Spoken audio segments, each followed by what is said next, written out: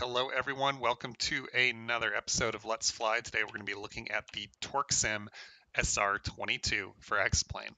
Now the TorqueSim SR22 models the G3, the third generation SR22, and you get both the turbo normalized and the normally aspirated variant. I'm going to be flying the turbo normalized variant today. Now, I happen to fly an SR22 in real life. It's a G2, a second generation turbo normalized, so it's very close. They have the same engine, the IO550TN with the Tornado Alley turbo. They have the same airframe, basically, only minor changes. Really, only changes between the G2 and the G3 are the wing and the cap system. But I'm going to be able to supply a lot of useful contextual information about this aircraft from my real life experience. Since this is a Take Command series aircraft, it's very realistic with very good engine modeling and avionics modeling. And there's a lot of engine maintenance and wear and tear that you also have to be thinking about too if you fly this airplane. So you can see right now from the exterior model that this is a FIKE Flight into Known Icing approved aircraft. We've got the porous panels here on the wings and on the rudder, and also on the horizontal stabilizer. You can also see that we've got the engine inlet covers in, it's chocked, and we've got the pitot covers in. You can remove those by going to the aircraft window here. You get this new Cirrus SR22TN menu, and you can go to the aircraft window. You can tie down the aircraft and put in the fuselage cover. It's a lot of work in real life, but it's one click here. And you can also remove everything, and now you're ready to fly. This window has a lot of other useful things. On the maintenance page, you can inspect different parts of the aircraft, and you can keep up to date with when your annual is due, how your oil levels are doing, when your 50 and 100 hour are due, as well as watch your Hobbs time and flight time tick up. The load manager page is where you load out the aircraft. You can see we've got 2 people in the front seat and fuel to the tabs, and we're already near the edge of our envelope. So it's because of that ballistic parachute. The SR22 doesn't have a whole lot of envelope to work with. If you want to carry 4 people in this aircraft, you can quickly get overweight unless you carry a very small amount of fuel. So we're only going to be carrying 2. You can also refill your TKS and oxygen, your TKS being your anti-ice fluid that seeps out of these wing panels and rudder panel. And then lastly, you can give it your own custom livery, including the color and placement of your tail number, both inside and out. So the plan today, we're parked at San Carlos Airport in Northern California, the Bay Area. The plan today is to fly to Lake Tahoe, South Lake Tahoe Airport. The trip to Tahoe in the SR22 takes about 45 minutes and allows us to go high and check out that turbo normalized aircraft performance at altitude. Along the way, I'll be teaching you how to fly the SR22, showing you some tips and tricks and techniques as well. Let's hop in the cockpit. All right, here we are inside the cockpit of the SR22. As you can see, we've got the keys here on the riser, and we've got the caps placard covering the caps handle. We've got 2 doors here on either side that we can open or close. In real life, most of a pilot's effort on the ground is spent trying to keep the cabin cool, so oftentimes you'd be propping this door up with your elbow or something. We can't really do that here. We can only have it completely opened or completely closed. However, unlike the Take Command Hot Start TBM, it doesn't seem to model interior temperatures, so you won't get that red vignetting as the cabin heats up. We've got our 2 main instruments, the G1000 Perspective series. We've got our standby instruments, a series of switches on the booster panel for all of our electrical systems. And on the center console, we've got the GDU, the keyboard input for the Perspective G1000, our autopilot controls, our intercom controls, oxygen flaps. The SR22, as you may know, has a single power lever operation and a mixture control. The aircraft does have a constant speed propeller. However, the prop is controlled along with the throttle in a single lever. It's not a FADEC. It's not like there's a computer that's controlling the prop RPM. There's simply a mechanical linkage between the propeller RPM and the throttle, and both of them move when you move this lever. You can also set the mixture, and you can open up the center console.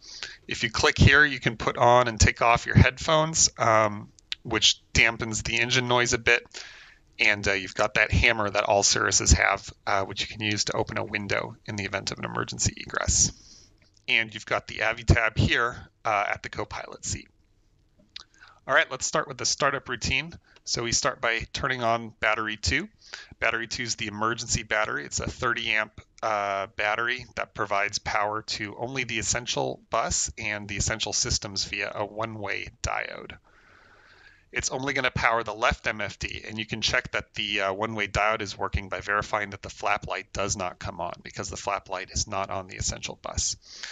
And once the left MFD is powered up, you can see here that battery 1 is not discharging and the essential bus is getting 25 volts. With that confirmed, we can now turn on battery 1, and that will power up the main bus as well, and also turn on this warning, which we're not going to be able to turn off yet, so just live with the beeping for now. Second MFD is going to power up, and the flap light does indeed turn on this time. Now, this aircraft comes with Cirrus's Know Your Limits screen, so depending on whether you're a beginning, intermediate, or advanced skier, you can see what their recommended VFR minimums and wind limits are and check yourself, as well as night operations and icing conditions. Then you get the Fit for Flight checklist, the Have You Considered list, and the passenger briefing list, all Cirrus's attempts to make sure that you're operating this aircraft safely and within limits. And then lastly, now's your opportunity to set the initial fuel in the SR22, in other words, to reset the totalizer. So we put tabs in, so we'll hit tabs and then enter. Now with that done, we can finally cancel this warning and the caution, and we have the engine page up. Let's continue now, and we're going to start using the electronic checklists. So let's turn off the engine page, open up the electronic checklist. Now it's presumed we've already done the pre-flight, so we can skip all these pre-flight walk-around checklists and get to the before starting engine checklist. So moving through that checklist, we've done our pre-flight. We'll pretend we did. We've got our weight and balance finished. Emergency equipment, passengers, caps handle. We need to remove the safety pin. So let's start by removing the placard and then removing the pin. And now the caps handle, the emergency parachute, is available to use if we need it. If you're wondering where the pin went, it's down here in the center console.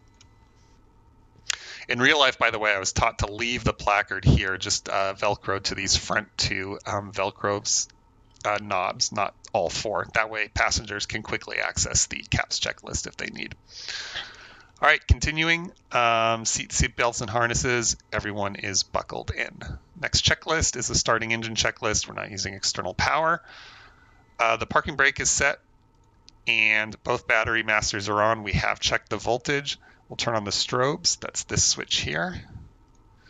And we'll set the mixture to full rich. Now what we're going to do is prime the engine, and we got to be careful because the Cirrus as modeled by TorqueSim is extremely sensitive to prime. This is in contradiction to my experience in real life. I don't know if I just have a lucky airplane, but you can totally abuse my airplane. You can way over prime it, just dump fuel into it, and it'll still start. It just takes a little longer. But I've actually had real trouble starting this aircraft, which is unexpected. Mixtures full rich, power lever full forward. And we want to set the fuel pump to low boost. So this fuel pump switch has two positions, the high boost / prime position and the low boost position. The low boost position is used during flight. If you have a long flight, you can turn it off during cruise, but usually we just leave it on the whole time. And the high boost position is used to prime the engine on cold days. And it's also used to clear vapor lock at high altitude. So if you notice you have a very rough running engine at high altitude, you can try switching it to high boost to try to clear out any vapor issues and remove a vapor lock issue from your fuel lines. What you don't want to do is ever set it to high boost during a normal cruise situation, because it can enrich in the mixture so much that it starves your engine and it'll quit. So don't do that. So let's set the fuel pump to low boost. Propeller area is clear. Now we'll crack the throttle, and we will set the ignition to start. So let's put the keys in the ignition, verify once more that the brakes are set and the prop is clear, area is clear. And then now we'll move it to the start position and hold it until the engine starts. We'll retard the throttle now to maintain 1,000 RPM, and we will brutally lean the mixture all the way down to the T if we can make it. If the engine stubbles at the T, we'll just bring it up to the X. But I always try to get it as lean as possible to make sure that I'm not fouling up my spark plug. So I try to get it all the way down to the T. And then we also need to verify that the oil pressure comes up. Within 30 seconds, we would kill the engine if it doesn't. Now we can turn on both alternators, and you can see here that the essential bus is now receiving 28 volts from alternator 1, and the battery is charging. We've got 2 amps of positive charge coming into the battery. Turn on the avionics power switch. Verify all engine parameters that we would expect are in the green. And then we've checked our amperage. So we can go to the before taxi checklist now. So let's once again retard the engine to 1000 RPM, which is where it's supposed to be. We don't want to idle it too high in RPM because the SR22 is pretty loud. You'll see that when we bring it down to 1000 RPM, we get an alternator 2 alert. The engine needs to be running at about 1200 RPM for alternator 2 to excite, so that's okay. We can ignore that one. Flaps up, we would have lowered the flaps to do our pre-flight, so we bring them up now. Radio and avionics is required. We're not going to be using the radio. And cabin heat, defrost. We do have air conditioning in this SR22. It looks like we've opted for the air conditioning option, which is part of the reason why we have virtually no useful load, because that thing weighs like 70 pounds. So you can see we have an electric fan that we can set up to 3 speeds to try to help cool us down. And we can set where the air gets ducted to, and we can turn on the air conditioner. So we can hit that, turn it on, and you'll notice it takes a good chunk of power away from the engine. So we'll leave it off until after takeoff if we're going to use it. All right, and lastly, we want to switch tanks for the fuel selector. There is no both position, so we're going to have to switch tanks regularly, about every 15 minutes. So let's move it over to the right position, and whenever we switch tanks, we always want the boost pump on, and we want to verify fuel flow after switching. If we see fuel flow drop off, we go right back to the previous tank and then troubleshoot. All right, that brings us to the before takeoff checklist, so we can put the checklist away for now. And if we zoom in the map a lot, we should be able to get our safe taxi. There we go. So we get a little taxi chart we can use. We're parked on the western side of San Carlos, so we're just going to take Juliet up to the 30 run-up area, and we're going to perform our run-up. All right, so let's release the parking brake and start taxiing. And as we accelerate out of the parking spot, we're going to tap the brakes, do a quick little brake check, and make sure the brakes are working. Now, the SR22 does not have nose wheel steering. The nose wheel is free castering. The only steering you get is with the brakes at low speed or with the rudder at high speed. So the trick to steering the SR22 is just to tap the brakes. If you start going too heavy on the brakes, you're going to wear down your brake pads pretty quickly. And Lord knows I have done that in a real SR22.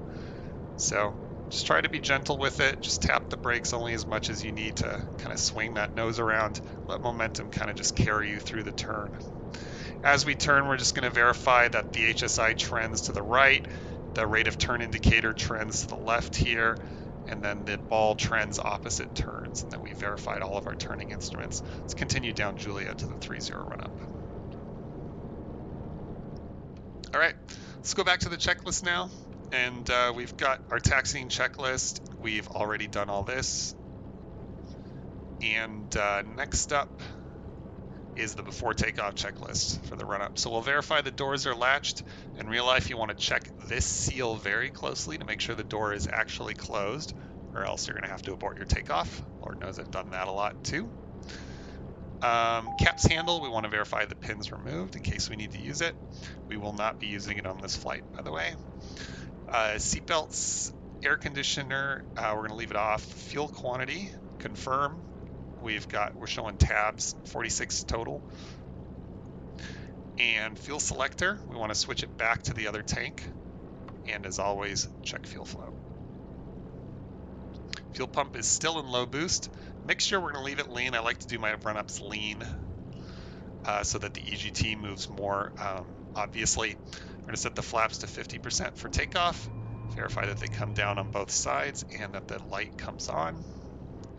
Transponder, we're going to set, so let's go to the transponder page and we'll just make sure it's in alt. It should have been in alt this whole time. New policy from the FAA is that these transponders stay in alt from startup to shutdown. Autopilot, we can test it. I'm not going to test it because there's currently a bug with the roll trim. You can't actually see where the roll trim is. Like, I can bump the roll trim and like it barely moves, and look, it kind of just like goes through the stick. And the other problem is the aileron doesn't actually move, so you can't tell whether the roll trim is centered or not. In real life, normally you would kind of move the roll trim until the aileron here lines up with the wing, but they don't move on the ground. They should, so I don't actually know whether the roll trim is centered. We're just gonna have to figure it out when I take off. And of course, you can see this does not line up with center at all, whereas it should normally. Pitch trim works though. You just bump the hat until the trim is in the takeoff band. You can see the takeoff band here, and this is the trim indicator. So that works. But that's why we're not going to test the autopilot, is because it's going to mess up the roll and pitch trim, and I don't have an easy way of resetting the roll trim. All right, navigation, radios, GPS, let's set it for takeoff. So let's go hit the flight plan page, and we're going to clear out the existing flight plan that's in there. And we're just going to plan our quick flight to Tahoe. So from San Carlos, we're just going to fly direct to Sacramento. So using the keypad, I'm just going to type SAC and enter. And that's the one in the US, not South Korea. And then from there, we're just going to fly to Lake Tahoe, KTVL. Very simple flight. No use of airways, no use of departures or arrivals, anything like that. And it's automatically activated the leg to Sacramento, which is great. So we'll close the flight plan now, reopen the checklist, and we've done that. Cabin heat and defrost, brakes set, and power lever, we're going to advance to 1700 RPM for the run-up. All right, here we are at 1700 RPM. It's an alternator check. They want us to turn on just a bunch of electrical equipment. So we'll turn on the landing lights, pitot heat, and verify that, you know, the battery's still receiving charge and the essential bus is still receiving 28 volts. I'm going to leave the landing light on, but we'll turn off the pitot heat. So we've done all these steps here now. Onto the mag check. So let's move the mag to the left position. We should see the EGTs rise and power levels and RPM drop a bit, and then back to both, and we should see the EGTs drop. Now I'm barely seeing these EGTs move, which is not my experience in real life. In real life, these EGTs, I mean, they take a little time to get going, but they move quite a bit. So if this were real life, I'd probably be thinking about maybe scrubbing the flight because I'm not getting the response from the EGTs that I expect. But we'll continue. So let's move the mag to the right position. RPM drops and EGTs come up just the tiniest bit. We'll move it back to both. EGTs drop like maybe a pixel, and RPM goes back. So that completes the mag check. Engine parameters, just want to verify all of our instruments are in the green. Power lever back to 1000. And we'll check our flight instruments now. So we just want to cross-check with the standby instruments, airspeed against airspeed, attitude against attitude, ball against ball, and altitude against altitude. Barometric pressure right now is about 2988, so we're going to set that here on both places. You can barely read the barometric pressure there. There we go. And realistically, there's actually a slight discrepancy in how the altimeters read. The discrepancy is more than this in my airplane. So and lastly, we want to check heading indicator versus standby compass. All right, our flight instruments have been checked. Flight controls, we'll just check the ailerons on the left and on the right, and then the elevators, make sure everything is rigged and controls are free. We'll set the trim for takeoff, we've already done that, and the autopilot is disconnected.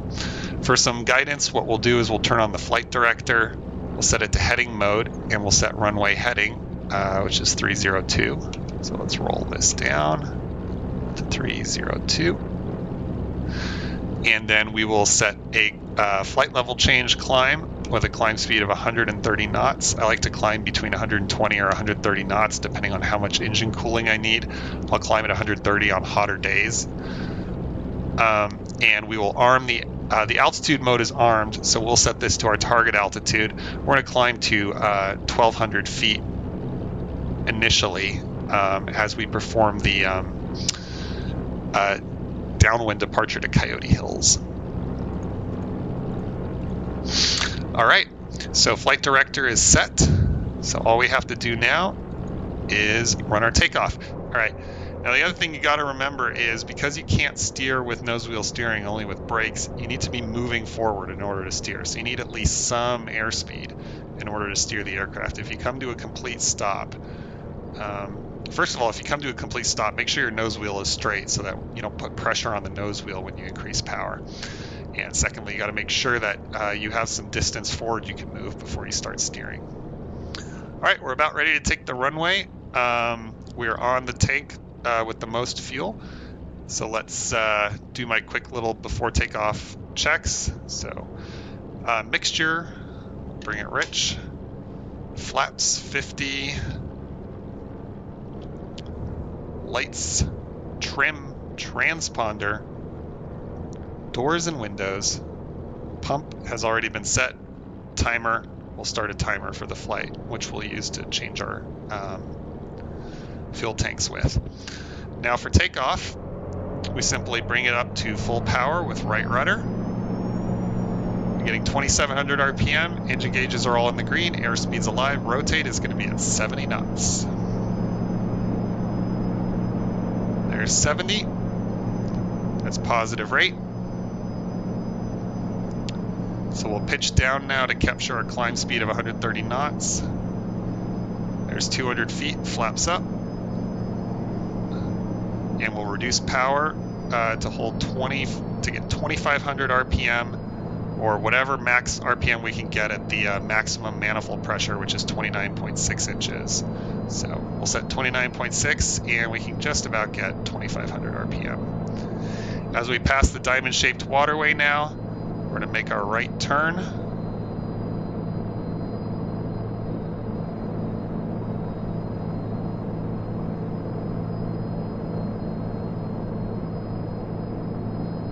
Flying over Redwood Shores, we're going to turn onto the downwind now, continue our climb to 1,200 feet.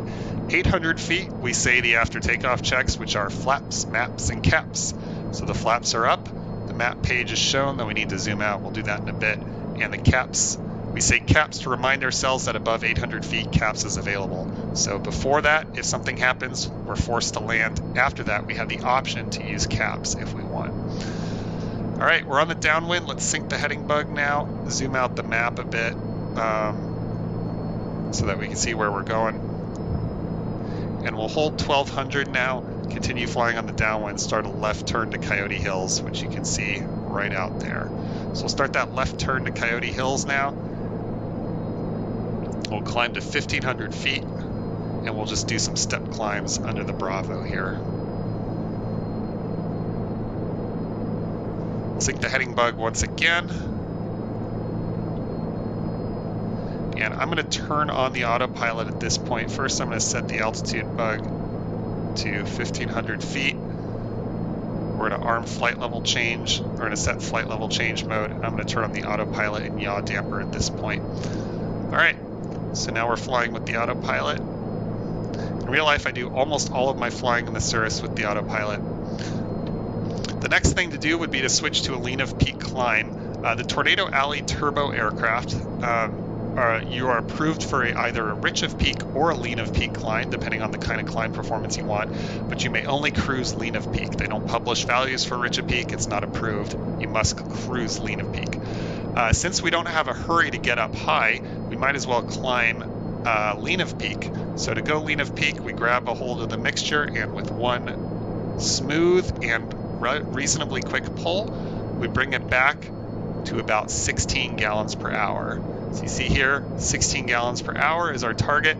Now we're going to adjust that target as necessary. Our goal here is to keep CHTs below 380, ideally and absolutely below 450, and to keep turbine inlet temperature, the TITs, below 1600 ideally and absolutely below 1750. So you can see we're doing fine now, so we'll leave it at 16 gallons per hour. I'm going to roll the altitude bug up now to 11,500. We'll pretend we've been cleared into the Bravo, and we'll start our climb up to 11.5. So there's 11.5. We'll hit the IAS bug, and we'll set the target speed to 130 knots, and up the airplane goes. crossing over Coyote Hills now, so we're going to set on course. So we'll hit the direct to button, get direct to Sacramento, and then we'll set nav to activate nav mode. And now we're flying direct to Sacramento, climbing into the Bravo up to 11,500. So as we climb, as the airspeed goes down, engine cooling, the engine's going to heat up. You can see the CHTs are climbing, and we want to be monitoring CHTs. If it gets too hot, we want to further lean the mixture. Remember, we're lean of peak, so to cool the engine, we have to take the fuel flow away from peak. So we will lean the mixture. Let's keep the heading bug synced. The other thing you can do is go full rich and just switch to a rich of peak climb, because remember, this is a turbocharged engine. You don't lean the mixture as you climb. You set a fuel flow, either full rich or whatever lean of peak fuel flow you want to target, and just leave it there, because the engine's going to be generating, the turbocharger is going to be generating sea level pressure all the way up to the maximum altitude of 25,000 feet.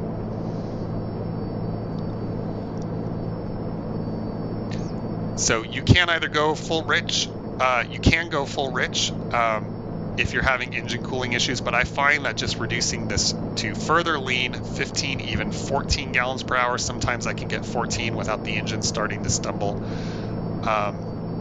helps cool it a lot better.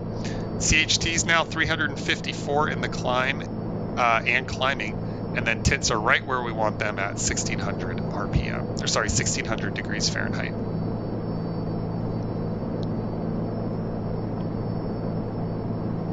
This map is kind of a mess, so I'm just going to go ahead and declutter it a bit. Let's take it down to declutter 1. It's going to make it a lot better. There is a climb checklist for the SR22. There's not much in it except for to verify your engine instruments, your fuel flow, your active tank. There's really not a whole lot else into it. There's not really anything else that you have to do after takeoff. It's a very easy airplane to fly. You can see CHTs are trending closer to 380. We're keeping an eye on that. Now remember, when you're operating this aircraft, lean of peak, fuel flow is set with the mixture, and fuel flow honestly is going to be primarily your main power setting, because you're always going to have your manifold pressure as high as you can get it to maintain 2,500 RPM and 29.6 inches of mercury. As you can see, we're not quite doing 29.6, we're doing 26.8. Sometimes you can increase the power a bit, and it will let the manifold pressure come up without altering RPM. But you want to keep RPM at 2,500 and just get as much manifold pressure as you can at that speed. Once you've done that, you can see here where it starts to climb at about 29.3, so we'll leave it there. Once you've done that, manifold pressure and RPM is going to stay the same for the whole climb. So you set your power really with the fuel flow. As you can see, if I come back on the mixture, the percent power comes down. And we do need to come back on the mixture, because you can see here, CHTs are coming well above 380. They're at 388 now. So let's come back, get it down even to 14.5. Got to be listening to make sure the engine doesn't start stumbling. That gives us 66% power in the climb, about 500 feet per minute, and our CHT should start trending downward. The other options you have, again, are to increase your speed or go full rich. Now, setting power with fuel flow, this is true in cruise too. Again, in cruise, you're going to want to target 29.6 inches of manifold pressure and as much RPM as you can get, usually between 24 and 2,500. And then you set your fuel economy just based on the mixture. So if you want to get there quick, set it to like 16.5, even 17 gallons per hour. If you're not in a hurry and you want to save gas, set it to like 14, 15 gallons per hour and you'll cruise slower.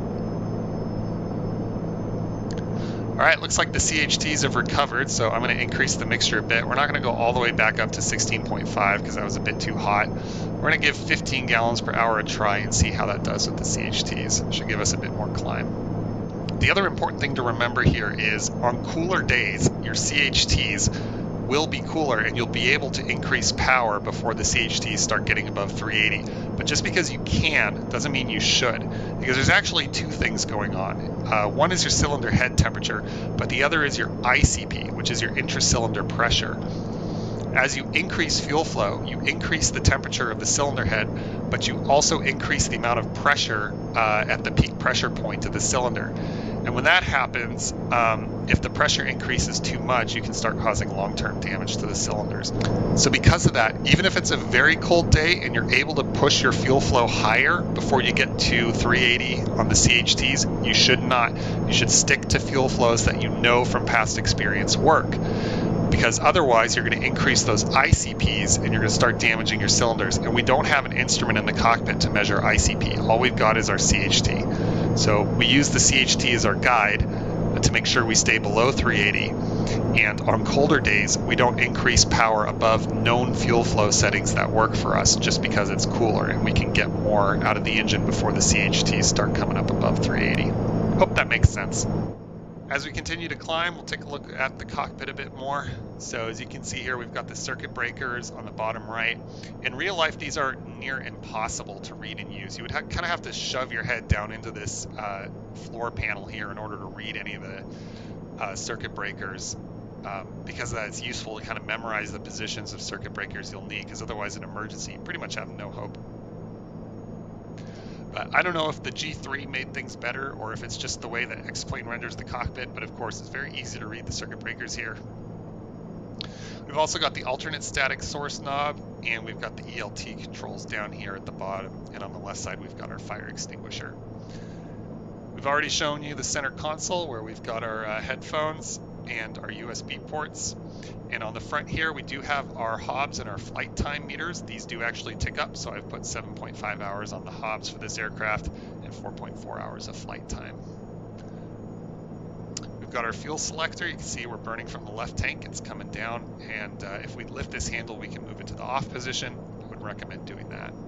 We have our oxygen. We can turn it on here, and normally you would have cannulas plugged into the oxygen ports, which around here somewhere. On mine, the oxygen ports are in the center console, so I'm not quite sure where they are in the G3. Got your flap controls. We've already covered all of this. The AVI tab can be integrated with Navigraph, so I can plug in my own charts, or I can bring up an airport. And then I have access to the charts for that airport. And it's saying pitot heat required, as that's because the temperature is dropping below 5 degrees. But as you can see, there's absolutely no visible moisture, so the pitot heat's not actually required. So we'll just acknowledge the caution. So we can bring up the airport chart here, and that comes straight from Navigraph, and it's available on my AVI tab. Air conditioning controls, as I mentioned previously. These vents would also be used to help cool and, more importantly, to provide airflow for your iPad, but you can't open them in the sim. We've also got Milkshake, everybody's favorite cow here. He sits on the instrument panel and joins you for your flights. I've already mentioned the X1000 has most of the important features of the G1000. You've got the airport, you've got waypoint information, including frequencies and runway information, and then you've got the nearest page. But you don't have any of the utilities, which is unfortunate. On the flight plan, you do have vertical descent, vertical path management here, so we can activate the cursor and set target altitudes for each waypoint if we want. But we can't create a long track waypoints or anything like that. So nothing too fancy. The engine page, as we mentioned, also keeps track of your remaining oxygen, as well as your remaining TKS. Because this is a Fikey aircraft, we do have 2 TKS reservoirs holding 4 quarts each, and we should have the time remaining available in when the pump is set to norm, high, and max. So TKS controls are here with the other switches. You can turn on the TKS, and you can set the pump to norm or high and push button max. In max, it'll just dump out TKS fluid along these panels here to just break up any large deposits of ice that might have formed on your wings. You also have a backup pump required for Fikey certification, and this button here activates a windshield spray bar, which sprays the windshield with TKS. There's also a slinger ring in the prop, which uses centrifugal force to sling TKS fluid onto the prop, which de-ices the propeller when the TKS system is on. That'll also sling some fluid onto the windshield. Do not recommend pressing the windshield button when you need to see outside because it will impair your view for a short while. We're at 15 minutes on the timer, so boost pump on. We'll switch to the right tank, verify fuel flow. Fuel flow looks good. So as I was saying, you get about 30 minutes in max, about an hour in high, and about 2.5 hours in norm. After that, you run out of TKS, and you don't have any remaining ability to remove ice from your wings. In the anti-ice page here, you can set whether to de-ice with the left or the right tanks or automatically. And the assist page is for lean assist, but again, we have a we have a turbo normalized engine, so we don't need to do any leaning. We just set fuel flow based on the amount of power we want. And you can see the amperage and voltage of each of the buses and each of the batteries. All right, so that about does it for the engine page. On the fuel page, again, is where you reset the totalizer, and we can go out of the engine page, and we're back to the map page. Let's go have a look now at the additional synoptics provided by TorqueSim. Again, these are cheating because you don't see this information in the aircraft. But on the electrical system page, you can see the status of all 11 buses in the aircraft, how much voltage and amperage each bus is drawing, as well as the 3 distribution buses, main bus 1 and 2, and the essential bus, and both alternators and both batteries. So you can watch as your batteries charge or discharge. You can check if you've been having trouble starting the engine. This will tell you whether the battery's been completely discharged, and you can go to the aircraft window to recharge your battery if you need to. On the engine page, we can take a look at the flow of fuel and air across the engine. So on the upper deck here, we can see manifold upper deck pressure and pressure at the air filter, which does cause a little bit of drag, and so it does reduce available manifold pressure by just a tiny bit. And then you can see the temperature and pressure at the oil cooler inlet at the end of the compressor as the air goes from the upper deck to the engine. And then you can also see how open the wastegate is. Once the wastegate is fully open, that means the full amount of pressurized air is being provided to the engine. The engine's at its critical altitude, and any further climb will result in a drop-off in manifold pressure, just like with a naturally aspirated engine. And then we've got our turbine inlet and outlet temperatures and our turbine inlet pressure, as well as our CHT and EGT for each of our 6 cylinders. Pretty cool stuff. I certainly wish, there are times when I've had weird turbo issues that I certainly have wished I could have that information in the plane with me in real life. All right, we're coming above 10,000 feet now, so I'm going to turn off the landing light. And it looks like we got smooth sailing ahead. So I'm just going to relax, we'll enjoy the flight, and we'll check back in on the cruise. We have Cirrus's famous level button, the blue button here.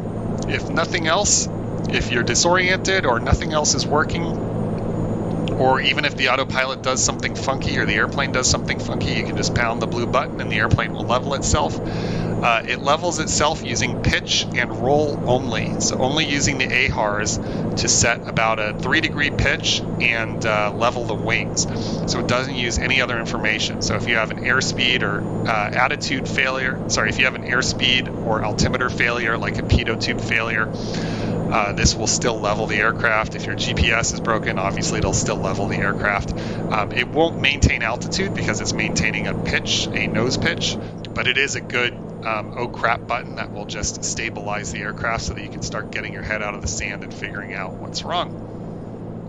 All right, it's 100 feet to go, and we are established in the cruise. Pretty much in my aircraft, what you do is you go full power for 1 minute, like so, and you let the aircraft accelerate for a full minute, and you go mixture rich as well, and that gives you about 100% power, which it should, and it also accelerates you pretty good. And then after a minute at full power, you reduce the throttle to set about 2,500 RPM with max available manifold pressure as long as it's below 29.6, and then you reduce back to about 16 gallons per hour with one big smooth pull of the mixture, and you go back to monitoring CHTs and EGTs. You want to verify before you go lean of peak that CHT and TITs are below 380 and 1600 respectively. So it looks like we're getting pretty good cooling at 16.8 or 80% power. CHTs are at 330. They're still climbing. We'll see how they true out, but it looks pretty good for now. The only other items on the checklist really are to start a timer so that you turn off the boost pump 30 minutes into the cruise. But that's about it. There's really no configuration changes to make. All right, another thing we can do to prepare for the descent is set up our VNav. So what we want to do is hit the flight plan button to go to our flight plan. And Tahoe, South Lake Tahoe Airport elevation is about 6,300 feet. So if we want to arrive at South Lake Tahoe at pattern altitude, which is 7,300, we just simply set 7300 and hit enter. And now it's showing us that we'll cross Sacramento at 11,500. Sometime after that, we'll start our descent. And as you can see, it's planning a target descent of about 800 feet per minute. That's what I like to do in real life. And we have 20 minutes till top of descent. If we go back to the map page, we should see our top of descent indication at some point after Sacramento. There it is, that little white dot there marks the top of descent. So we're just crossing over Sacramento now. We'll check back in at top of descent and continue with our flight and the landing at Tahoe. All right, so it's been about 30 minutes. It hasn't been 30 minutes in the cruise. It's been about 30 minutes in the flight, but we'll pretend it's been 30 minutes in the cruise. So we can turn off the boost pump by switching it to off. When we do, fuel flow is going to fall off a bit, so just make sure to increase it back to where it was when you had the pump on. And as always, you want to be constantly checking your engine during cruise, making sure that CHTs are below 380 and TITs are below 1600. And also we should be keeping our heading bug synced as well. The other cool thing about this aircraft is the cup holders work. There's one down here, there's one down here. If you ever own a Cirrus in real life, my strong advice is to always stow these cup holders before you get out or into the aircraft. Otherwise, inevitably, you'll just put a foot down here and you will obliterate your cup holder. That is a $250 replacement. For the back seaters, there's cup holders back here. You can just barely see them, but they go down and up as well. All right, it's been a little while since we've gotten an altimeter setting. We've got Sacramento behind us. We'll just grab the altimeter setting from Sacramento. Normally we'd listen to the ATIS for that, but I'm just going to quickly grab it from Active Sky. Sacramento altimeter is 2980, so we'll just set that here. It's important to reset your altimeter when flying VFR every maybe 50 to 100 miles or so, just to make sure you're flying at the proper altitude. Don't forget to set it on the standby as well, 2980. There we go. And we just cross-check, and there's actually quite a difference between the standby and the primary altimeter. And that's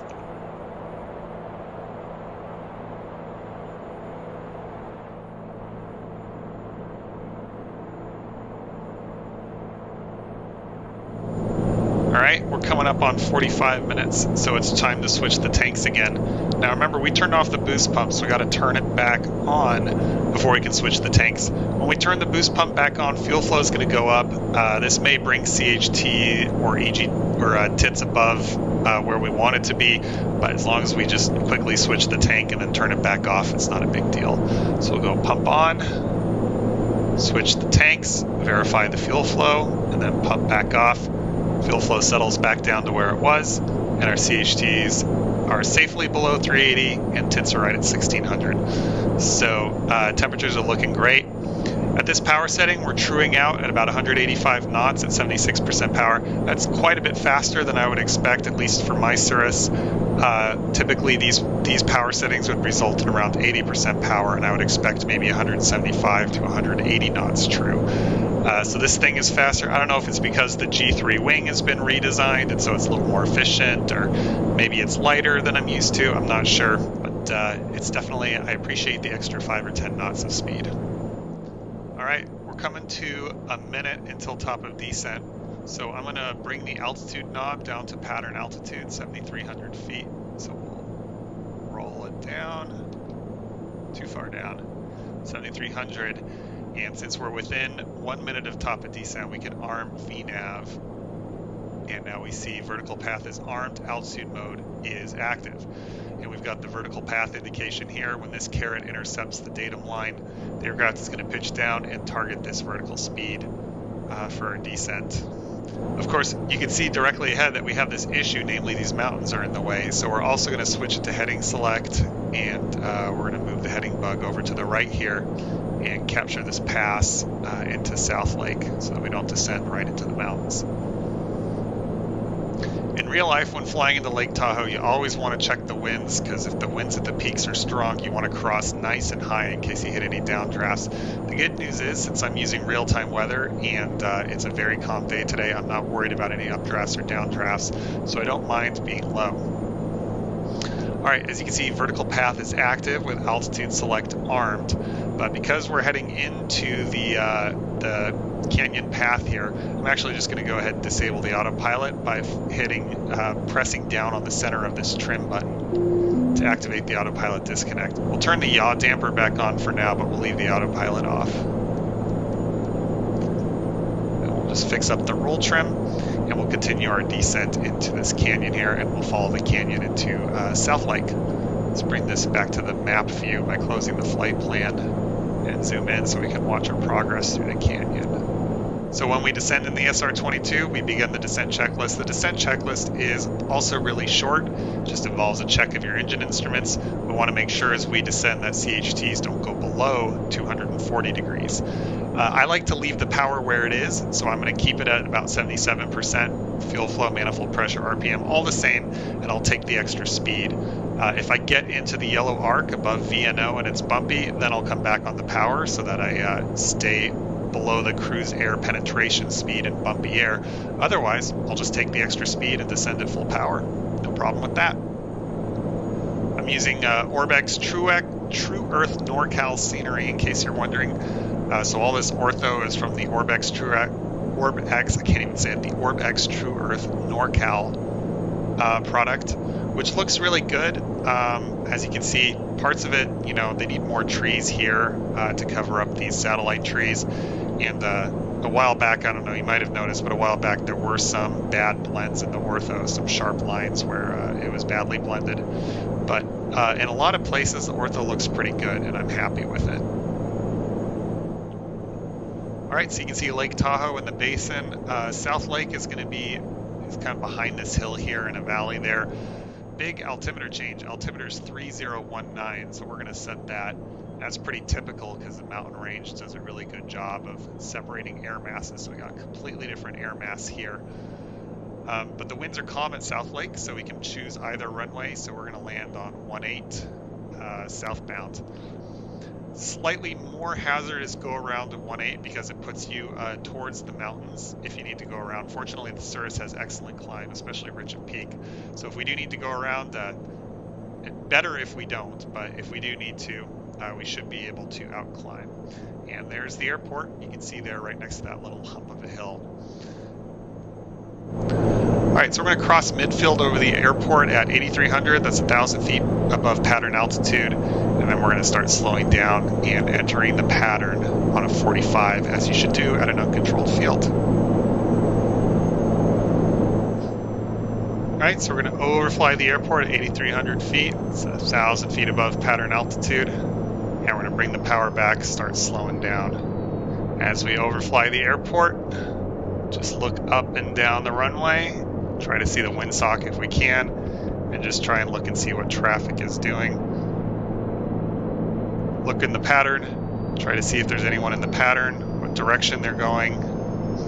And now we can turn outbound to enter the 45 on a teardrop. As we turn outbound, we'll do our landing checks. So that's gas, turn the pump on, and we'll switch to the fuller tank. We're already on the fuller tank, so we won't switch. Mixture, we'll go mixture rich. And propeller, seat belts are all set. Switches, we'll make sure the landing light's on and all our other switches necessary on. And lastly, systems, bring up the engine page, make sure everything is in the green.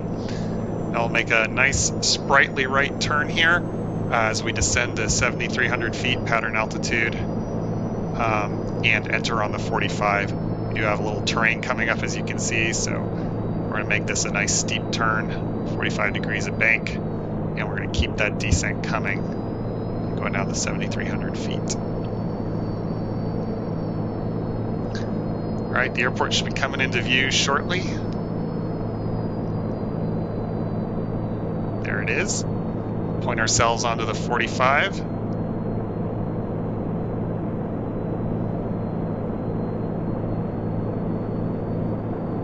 There we go. Keep descending to 7,300, and we'll slow to the first flap speed, which is 119 knots.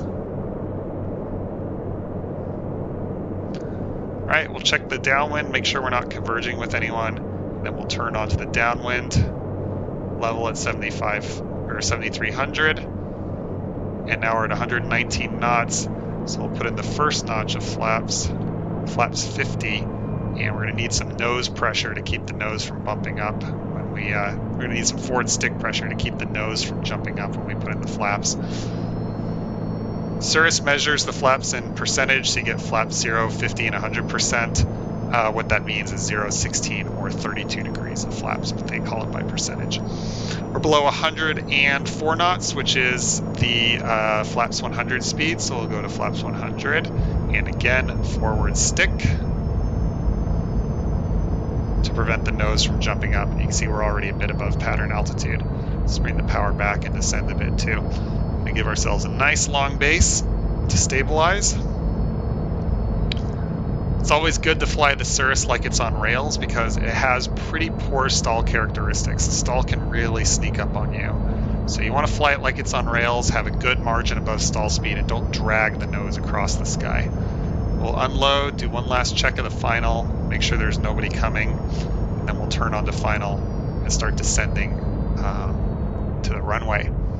Now, Cirrus recommends 80 knots for your final approach speed. I find that that gives me a lot of float, so I like to fly it at 75 knots.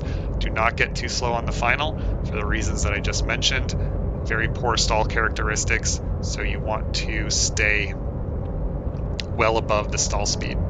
As we get lower, we lose the ability to use caps, so we need to make a mental note that if something happens, we're committed to land, and we should not pull the parachute. So we're aiming for about 75 knots.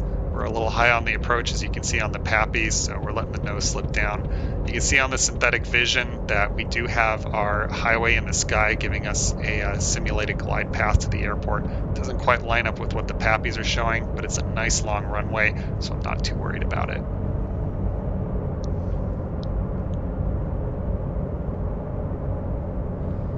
All right, there's 75 knots. We're coming over the threshold. Start bringing the nose back and slowly inching the power out to give it a nice soft landing. And there we go. We can let the nose come down and bring it to a halt. You can stand on the brakes if you need to, but you know, as a Cirrus pilot, you're going to be using the brakes a lot just because there's no nose wheel steering. So the less braking you do, kind of the more money you'll save on brake pads, especially because, you know, you're just going to be doing a lot of braking left and right when you steer. Coming off the runway, flaps up, turn off the landing light, re-lean the mixture again, brutally lean all the way back to the T if you can get it. And tapping on the brakes now to bring us to the parking area. That's neat, cool little effect. You can see the keys swing as I apply lateral G's. Unfortunately, it looks like they're swaying in the wrong direction, but good effort. In real life, your number one concern right now would be cooling the cabin, so you'd probably crack a door or something right after coming off the runway. All right, I'll park it between those two uninspiring looking Cessnas.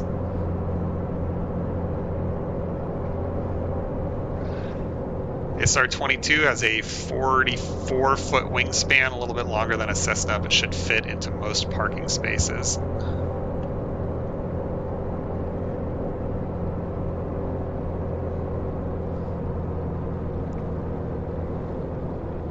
right, let's kind of try to aim it up as good as we can using our brake technique, and then we'll just come to a halt. And we bring the throttle all the way back, bring the mixture all the way back. We could turn off the avionics and the strobes. And you'll notice the engine doesn't quit even with the mixture all the way back. You have to turn off the boost pump for the engine to actually quit. And then we can turn off both alternators, both batteries, turn off the mags, and we're pretty much done. One thing you should always remember to do is to safety up the caps handle. So we'll just click here to put the pin back into the handle, and then we can click here to replace the cover. And that is about it. All right, so that concludes our flight in the TorqueSim SR22. It's a wonderfully modeled aircraft with lots of beautiful details. The engine modeling is exquisite. The numbers work out pretty much exactly as I would expect. This is a first release, so there are some bugs. You saw bugs with the roll trim in particular.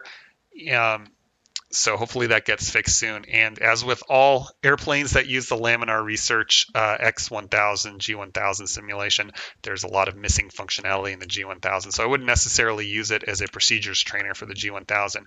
But in terms of capturing the numbers when it comes to flying a Cirrus, definitely does a great job. I hope you learned something, and I hope you get a chance to fly this aircraft yourself. Thank you very much for watching. This is Tim Morgan, signing off.